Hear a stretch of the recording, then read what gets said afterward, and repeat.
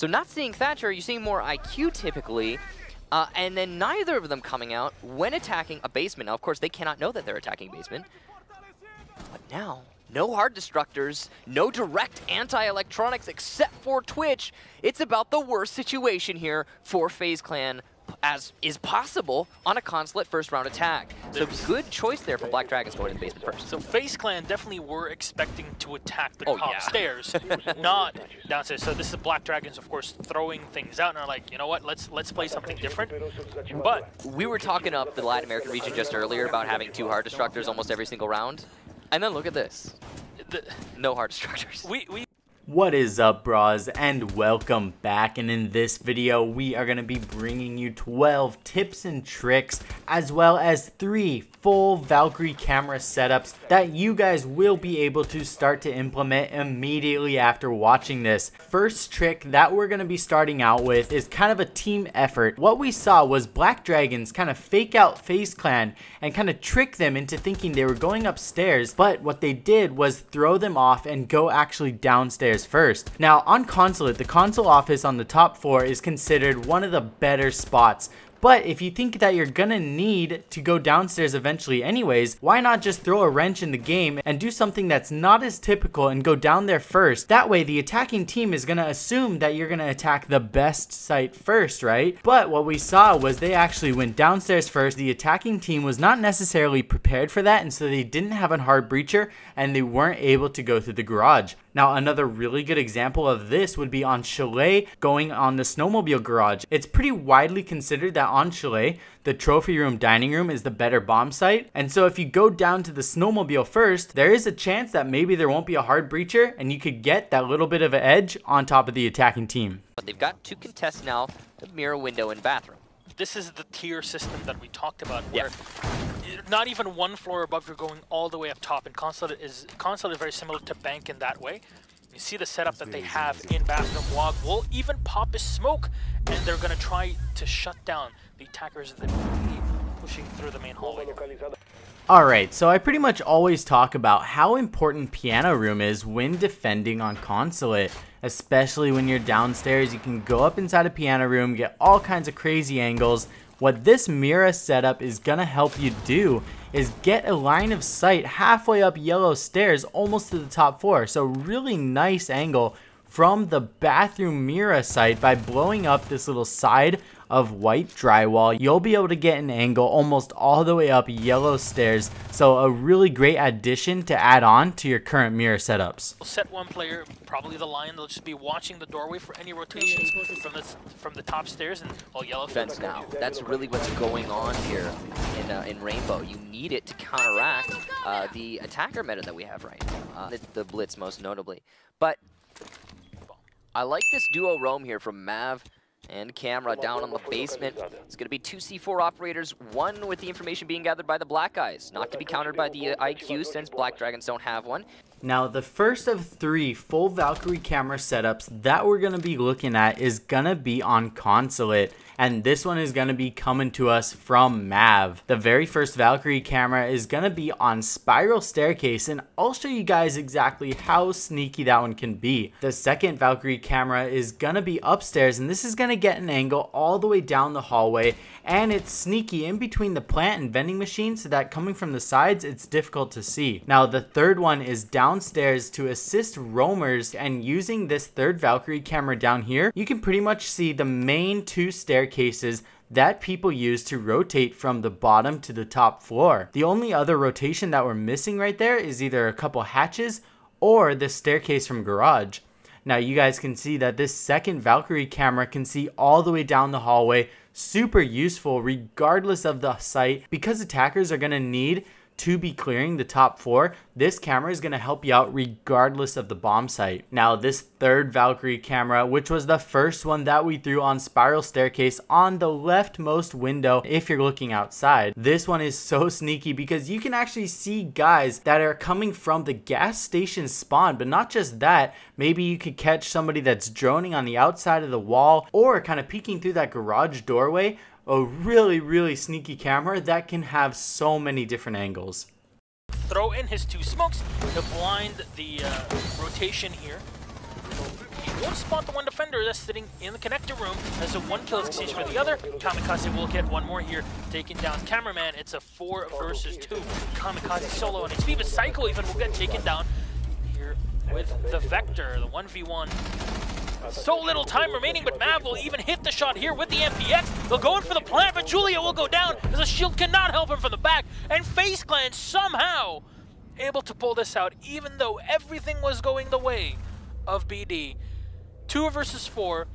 You're playing an MPX and a Vector at range versus a V308 and an OTS-03, and you still lose. Alright, so for our next tip, we're going to be doing a double Mira setup inside of the waiting room that's going to be overwatching the console office. Now, what we saw in the previous gameplay clip was a 2v4 clutch. One of the main reasons was because they were able to get a very nice C4 from this double Mira setup and get it all the way down to the couch and stop the plant, because they may not have had time to rotate around and plant the bomb somewhere else. There's not really anywhere that's safe once you're inside of the console office. So regardless of where he chose to plant, it would have been very difficult to get away from it because time was going down.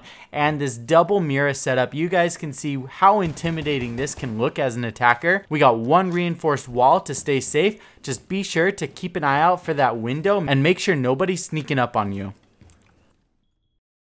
Love this here from Black Dragons that are just pushing up, realizing that the push can only happen from one point, but Astro coming from the side and get the frag on Julio's map. Will rush in. Alright, now using something like this is pretty cool because one, you're gonna actually be able to increase the sound production that you will be able to register inside of your headset by opening up little pathways like this. So what that can do is allow, when people get stacked up on yellow stairs, you can go for random wall bangs. And not just that, you could also play a Mira, throw C4s, do all kinds of stuff to add that extra pressure onto yellow stairs. Of course, part of this can be risky because that bathroom window is right there. It's pretty easy access for attackers. So if you can get an extra ADS or maybe even a Valkyrie camera outside and watch that window, this is going to be a great addition to defend the upstairs. Time and the obvious location of Black Dragons, and they will have all gun barrels pointed at the 2 choke points that Black Dragons will have at their fingertips. Now here comes that final moment here as time ticks away. And the smokes and flashes both start popping off. FaZe positioned well to hold this, but Camera's gonna get the first kill. Julia goes down, and the second kill for Gohan. That's 4 for him in the round. Alright, now this is what I call a Nut.E angle. Something like this is so insane. There's so much more going on than just creating an angle on the floor. For example, the place that Bandit is standing on is actually at a lower angle because of the small staircase that's right there. So it's going to be so easy for him to see people's feet all the way down the hallway. I'll show you guys exactly what this looks like. So if you can get a friend to shoot at the bottom, you will actually be able to stand at the bottom of the staircase and just crouch and easily be able to contest and watch over this entire hallway all the way down to the bottom of Spiral Staircase. Now, once the attacker reaches the bottom of Spiral Staircase, they have so many different angles to check for. One of the last things they're going to be paying attention to is a random angle where they're going to get their toes shot all the way from one of the cars inside of the garage. This is such a cheeky angle. I cannot wait to implement this inside of my gameplay the next time I play on Consulate. Let me know what you guys think of it. This is one of my favorite spots of the video. The gas canisters, already one that has been expended by Wog, who's not roaming upstairs. As we said, this is, hey, let's try to pick those fights before they can even challenge the hatches. Yeah, that's the angle. Now moving on to map number 2, we're going to be starting this one off with yet again another insane angle. Now what we saw was one of the ACOG defenders holding up on top of the stage in Meeting Hall, and what you can do is create a pixel peek in between the second bench and the wall that watches anybody that enters the staircase from the lobby. Now, we saw the defender make a very brave shot to the back of Blitz's head. Unfortunately, it was just a millisecond too late. You guys can easily see here that anybody enters the staircase is going to be giving anybody that's on the stage the back of their head. The only way that I can contest this from the staircase is if I meet that pixel angle, and it is so difficult to see. Such a nutty angle. Being one of those players who is so prominent for being a good blitz player, and here you can see Mav giving him a run for his money. One another, they play not really similar operators, not at least on defense, but on attack, definitely a thing. They understand the mentality that you have to have on the line and contest the defenders. Alright, so for our second full Valkyrie camera setup, we saw in the previous clip that this was a setup that was used when defending upstairs in the dorms. Now, in my custom game, I do have the bomb site downstairs, but I gotta point that out for you guys. This setup was used for the upstairs dorms defense. Now, this Valkyrie camera right here, I was trying to figure out exactly where it landed. If you throw it directly behind the garbage cans, it's gonna be so well hidden. But you're not going to have as good of an angle and vision over the area of the map as if you were to throw it through the garbage cans and have it land just on the other side. If you do that, you can see a huge angle over the big tower as well as to the left easily still. Now, for the camera number 1, this is going to be overlooking lobby, and a lot of people may just run past this one because they're not so focused on attacking the downstairs. This one's going to be great for watching people rotate up the staircase from lobby or people entering from the meeting hall. The second camera you guys saw, I already talked about this one a little bit. It's a really nice outside camera, so kind of pick and choose where you want to throw with it and kind of experiment with that one a little bit. The third camera is overlooking the meeting hall, and you guys can see that when I'm on the side of it, it's pretty difficult to see unless I'm looking directly at it from the same side. So really nice camera setup. Let me know what you guys think about this one. An attacking team, when you haven't actually dealt with all of the roamers, is a very difficult and tall task, that's for sure. E1Ds are going to pop out, forcing the red light. Sidewall here looking into the bunks. There's what's Alright, so what we saw while anchoring upstairs in the dorms was a pretty cool way on how you can actually anchor with smoke. So from here you can watch the bathroom doorway downstairs, you can watch the sidewall on the right, and also the dorm entrance on the right. And what we can see here is if anybody gets past you from below without you taking them out, you can actually just quick peek down the staircase, drop a smoke grenade, and hold off anybody coming up from the staircase. As well as if they run back away from the smoke and run into the bathroom, then you'll be able to get a very easy pick while they're running away from you. Bullets while he's playing over a tower, so he's going to be lit up, put onto that low HP. Or so they can just open up with softball and kamikaze the AR-33. Get a kill on Astro. That's now. Alright, now adding in angles from upstairs in the dorms, we're going to be going above the kitchen and we're going to be watching an angle into the kitchen doorway, but then also this wall below by the bathroom is also destructible, so we're going to be helping smoke hold angles into the bathroom. Now, I've shown a ton of other angles from certain areas within the dorms to watch below you. These two are going to be great additions to add into your arsenal. If you have any ideas as to where the attackers are coming from, these angles are definitely going to throw a wrench into their game plan and make them think twice about where their running paths are below, and also tons of bullets are going to be raining down on them. I will set up most of my equipment on that end as well.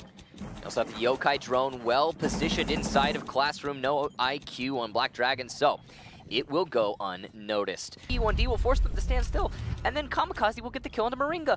Alright, now I don't really play Echo that much because I don't find it as fun and it's not really as much my playstyle. But one thing that I really don't do enough on the rare occasions that I play Echo is use it just strictly for information for the first part of the game. So what we saw was actually kind of a roaming Echo drone, and this one was really good. He was able to hide it inside of the classroom and then get a ton of information, but then later on rotate it back down and get a lot of information for people coming from the laundry room.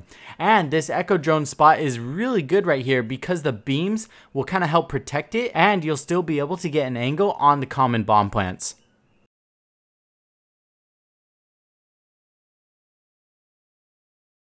I have no idea what to think about that.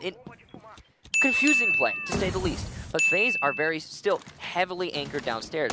Alright, now for our third full Valkyrie camera setup, we're going to be defending downstairs inside of the laundry room. So I really hope that you guys got some ideas about the next time you go to Oregon and Consulate for some really nice Valkyrie setups. Now these first two I like a lot because they kind of go hand in hand. They almost pass the people back and forth between each other because once one goes out of sight on Valkyrie camera number 1 or 2 and heads down the hall, the second Valkyrie camera will actually pick up where the other one left off and continue the information down. So it's really sick. And then the third one is going to be a simple Valkyrie camera overlooking the meeting hall that is hopefully going unnoticed when they enter from the big tower. But anyways, you guys, let me know which one of the 3 full Valkyrie camera setups was your guys' favorite. Number 1, 2, or 3. I hope you guys all learned a lot. And of course, as always, I'll see you guys all very soon in the next video. I hope you guys all have an awesome weekend. I love you all. Peace.